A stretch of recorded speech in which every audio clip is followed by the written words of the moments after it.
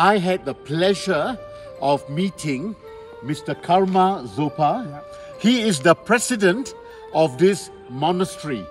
Yeah. Brother, Yeah. I am so happy to meet you. Nice to meet you. Nice to meet you. Yeah. Actually, the story is that I needed to go to the toilet and I couldn't find. And somehow we went through the restaurant, right? Yeah. And you helped us twice. Yeah.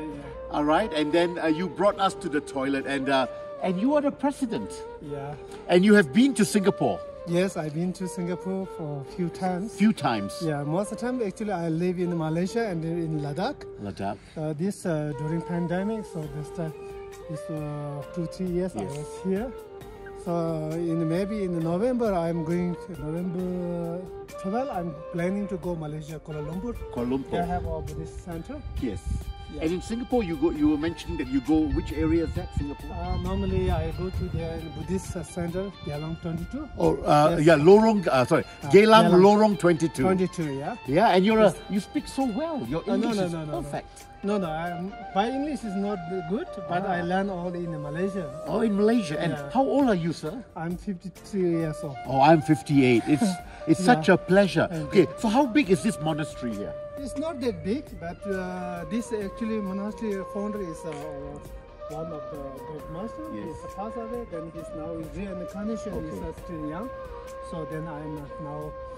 Like how old is this roughly about?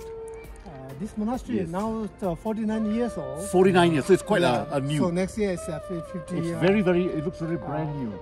And yeah. oh wow. Yeah, And where were you educated, sir? I'm in Ladakh. In Ladakh? Yes. Which monastery? From here. From this monastery? Yes, this monastery, yes. Wow. Before that, I'm Tibetan school. Tibetan school? Yes, in Okay. SOS. I studied there for... Okay, what does SOS stand for? It's Tibetan. Oh, Tibetan. Tibetan village. Okay. Yeah, have school. So are you Ladakhi or Tibetan? I'm Tibetan. You're Tibetan? Yes, I'm Tibetan. Oh my gosh. Yeah. You're the first, oh my gosh. Yeah. Brother, come let's take a picture together.